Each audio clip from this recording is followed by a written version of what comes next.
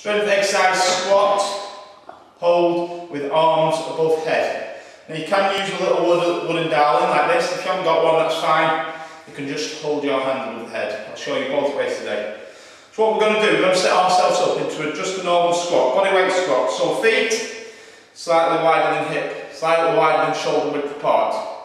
Okay, good area so our bum can drop into that area. Nice, big, solid base of support. What we're going to do, pull our shoulders back, so shoulders go up, back and down, set our chest out, pulls our scapulas back, straightens all our back out. From here, we're going to squat down. We're going to put our arms up, nice and wide. If you've got a wooden darling, arms at the edge. The bar should be above your crown. Okay, so it's not in front of us like that, above our crown. So it's slightly, just behind our ears.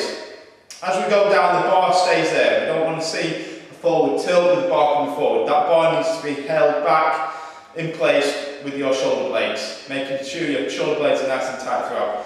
All we're going to do, we're going to squat down, nice and deep, and then we're going to hold this position for a set desired time.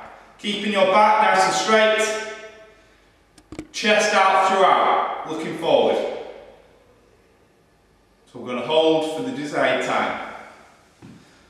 From a side point of view, again, nice wide base, squat down, don't forget the movement initiates from your hips go back, knees begin to sink, don't be afraid to send your knees in front of your feet, in front of your toes. We're going to sink down, keeping that chest up, arms back, bar above your crown throughout. I'm going to hold at parallel. We're not going to sink too much and rest in our calves. We're going to hold it parallel for the set desired time. If you haven't got the bar, if you haven't got wooden down, then arms up. Again, in line, just in line with your ears, just behind your ears. Set it up. I'm just going to hold